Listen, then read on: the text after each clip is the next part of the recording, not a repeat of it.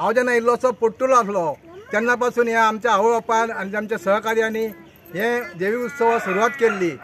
तेन्ना कोणा कडेन कांय घडनासलें, पूण तरी आसतना यथाशक्ती यथा भक्ती म्हणटा तशी कोणी फूल फळां ते पाकळी दिवन हो मुखवटो तयार केल्लो आनी तेन्ना तो उत्सव जातालो एक थोडक्या भावनान चलतालो। आतां हो उत्सव हाती भायर गेल्लो आसा, हे एका देवीन सगळ्यांक यश दिल्लें आसा आनी हे यशान आतां फुडें फुडें जायत आसा। आदी जे लोक चलतले ते खूब कमी आसले, आतां जे हजारांनी लोक हांगा येतात, हजारांनी लोक जेयतात आनी हजारांनी भावीक हांगासर हे सर्व सादरीकरण करतात। तशेंच ह्या हांगा हे उत्सवाक शर्वाणी देवीन सगळ्यांक हात दिल्लो आसा। सगळ्यांक जे जे कोण हांगा हातभार लावतात तांकां देवीन खूब वयर काडलेले आसात। आमकांय देवीन हे वयर काडलेले आसा की यथाशक्ती तिची भक्ती करूनच। Yes, it's such a nice feeling because when we are, now I'm the attorney and going back into history, there's so much of rich culture that we have had in Saligao and I want to share it forward to our children. It's very important that when we move forward to the future, we have to know about our past and why things are, why the culture is, why the tradition is, and how important it is to maintain it going forward, the harmony in the village. And it's great. It's really awesome. And when I came to know that my family was Naik Salgaonkar and we were Brahmin priests serving the Sharvani temple. We served there. We still have our ancestral land close by to the temple, even though we stay a little further away in Abrevado. But we still have close ties there, and it's still a strong feeling for me when I come in and I see that, because I know that my rich history is there of the past. My full family was there.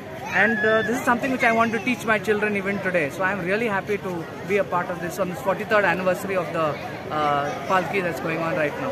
आज आमच्या साळगांवकार खातीर हो खूप महत्वाचो हो दीस आसा। फाल्यां 43वो वर्धापन दीस जातलो सुवर्ण मुखवट्याचो आनी त्याच निमतान आयज आमची पालखी भायर सरली शर्वाणी देवीची। खूप उज्वल असो इतिहास आसा शर्वाणीच्या देवस्थानात। 1510 जेन्ना पुर्तुगेजांनी गोंया घेतलें, 1566 बार्देशाचें पूर्व क्रिस्तीकरण केलें, धर्मांतरां जालीं। साळगांव सुद्दां सुटूंक ना।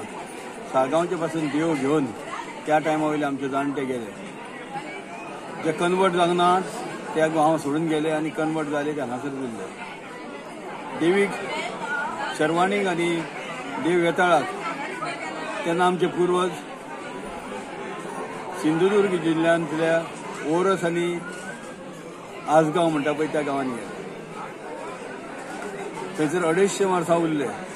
जेन्ना बिचोली पुर्तुगेजांनी घेतले तेन्ना थोडे धर्मांतराचे कायदे शिथील जाले आनी तेन्ना कुडाळाक सोडून त्या सिंधुदुर्गाक सोडून लोक परत येवपाक लागले आनी त्या टायमार 1871 अडवलपाल परत शर्वाणीचें देवूळ बांदलें।